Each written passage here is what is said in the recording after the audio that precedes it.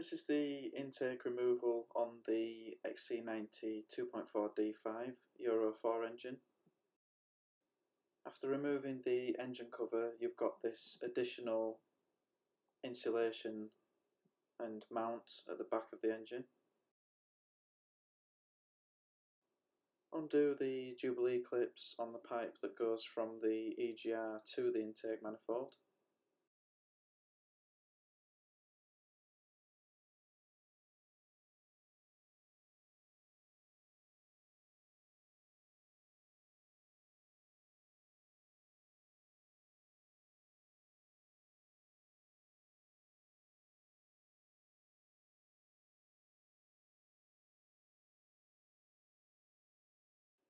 Now we can undo the high pressure fuel feeds to the injectors.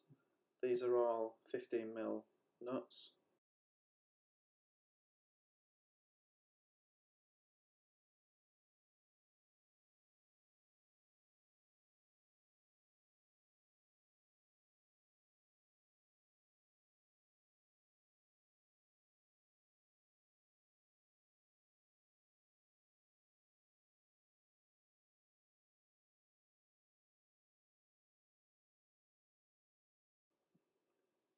Now remove all the wiring harness going to the injectors, and there's one connector at the front. Remove this rocker cover breather.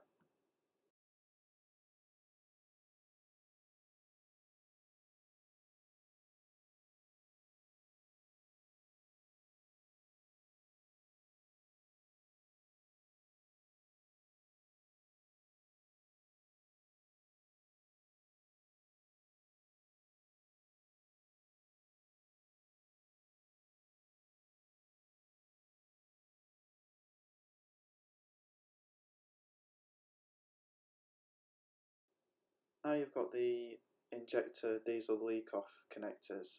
Now on the D5 engine these are metal and they can become quite well stuck in the injector, so I'm using some pliers here, and it may help to put a little bit of penetrating fluid on them just to help ease them off.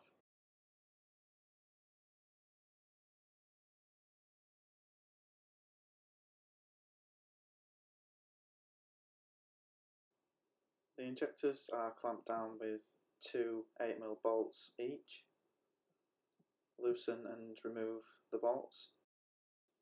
You might need a thin wall extended socket for this, as it's quite close to the cover to squeeze the socket down next to the injector.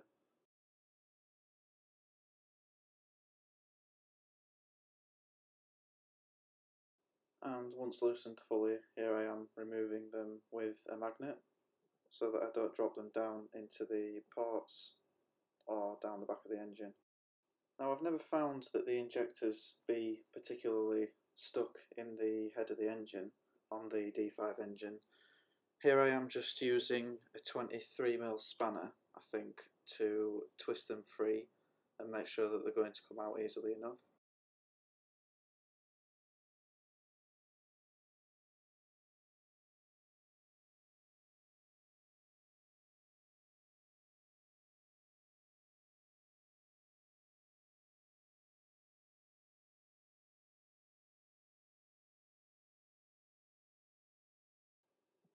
Now I should have probably done this at the start, but we need to remove the brace between the struts, which is also the engine mount.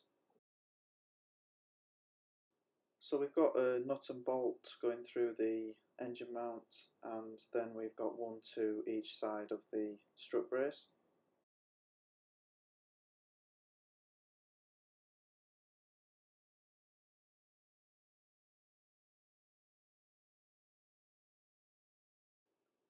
On the struts, the nut is at the bottom, so you'll be able to hold this with an open-ended spanner while using a ratchet at the top. Just be careful not to drop the nut when you get to the end of the bolt.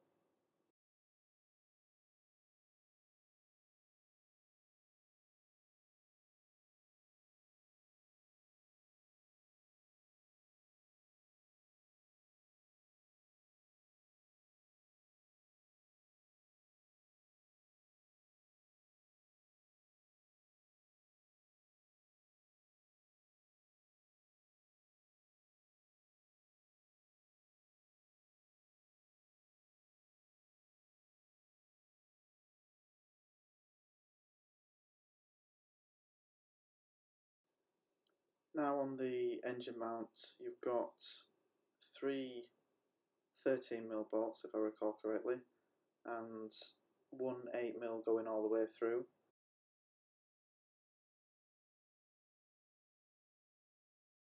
And there's also a cable clip that you may need to remove from the right hand side of the mount.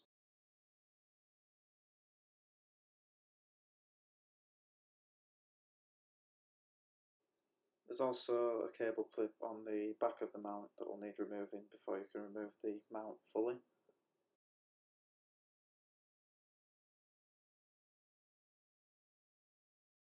Now prior to removing the intake I should have moved this pipe out of the way. I'll show you how to do that after. So what happened was, at this point I removed all of the 8mm bolts around the intake / rocker cover, all 8mm.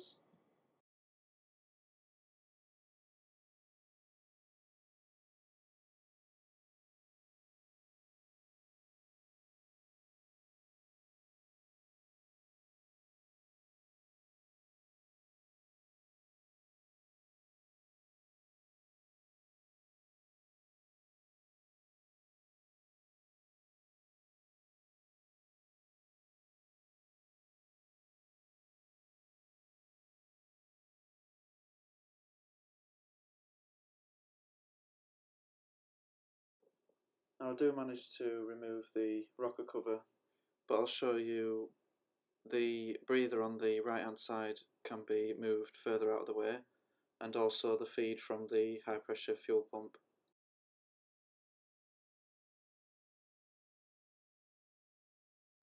You can move this pipe further out of the way by undoing this jubilee clip here.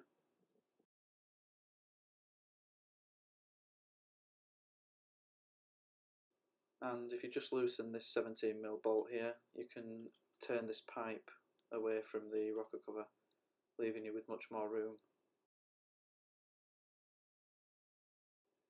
So now we can give the intake manifold a very good clean. So you can see the state of this one.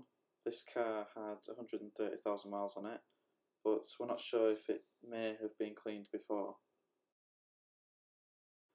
And we can also clean the ports and the swirl flaps the best we can.